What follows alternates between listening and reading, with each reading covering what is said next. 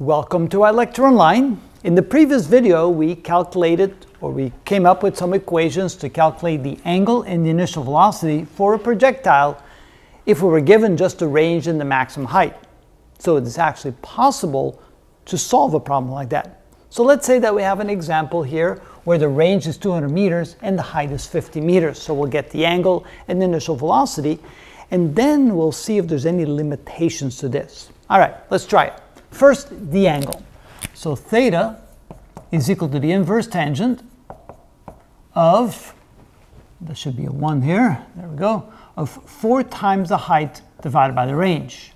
So in this case, theta is equal to the inverse tangent of 4 times the height, which is 50 meters, divided by the range, which is 200 meters. And it looks like then theta is equal to the inverse tangent of 1.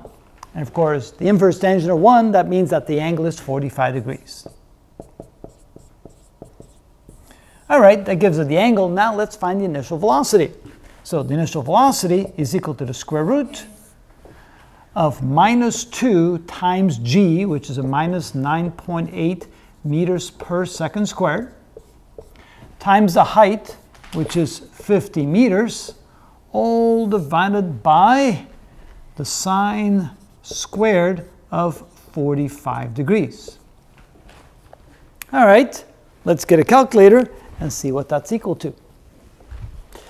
So we have the two negatives cancel out. That gives us 19.6 times 50 divided by 45. Take the sine and square that, which is 0.5. So the denominator is equal to 0.5, which doubles the numerator, which gives us the square root of 1960. So V initial equals the square root of 1960 meters squared per second squared, which is equal to, take the square root of that, and we get 44.27. 44.27 meters per second. All right, so at least it works for those two values. Now, is there ever a point where it wouldn't work? What do you mean? Well, is there ever a combination of range and height that could physically not be obtained? So let's talk about Well, you have 45 degrees, so that's when we get a maximum range. Yeah, that gives you maximum range. Regardless what your Biezen is, it's whatever Biezen, that's what gives you maximum range. Yes, that's true. But I'm just saying, are there some combination of range and height that are simply not possible? We cannot obtain that. So what I'm thinking is this. Let's take the limits of these. So the limits of these would be that theta is equal to 90 degrees in one direction, so you're shooting something straight up. And the other limit would be that theta is equal to 0 degrees, which means straight out, no angle. So obviously, you cannot get any height, and here you cannot get any range.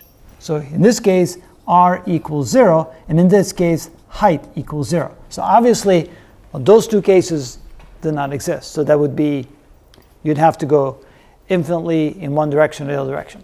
All right. Now, if the angle is somewhere between 0 and 90, can you obtain any range and any height? What do you mean, escape velocity? Well, let's see here. Let's say that the height is like 1,000 meters and the range is 50 meters. So you want the height to be 1,000 meters and the range to be 50 meters. So that the r equals 50 meters and the height is equal to 1,000 meters. And I guess the answer is no problem. All you have to do is make the angle close to 90 degrees. Because when you make the angle close to 90 degrees, the range is going to be very small. And the height is going to be, will approach maximum. Right? So that's the idea. And then here, when the angle is 0 degrees, height is 0, but then range will approach maximum. You just have to shoot it fast enough. So it looks like no matter what the height is, you can obtain any small range all the way down to 0. Right? 0 range, you shoot it straight up, and you obtain any height you want by just going fast enough. How about a really far range? Can you get any sort of height? And you get farther and farther by simply shooting it faster and faster. You can obtain almost any range if you shoot it fast enough. And at the same time, if you're given enough of an angle, you can reach any height. So it looks like there's really no limitations except for the very end conditions where you have 0 range and 0 height. So it looks like this equation works, this set of equations seems to work for any combinations of range and height. Starting to sound like a mathematician now. Well, but it's applied mathematics, right? It's all right, so it looks like it's a good set of equations that can be used for almost any combination of range and height. Okay, looks good.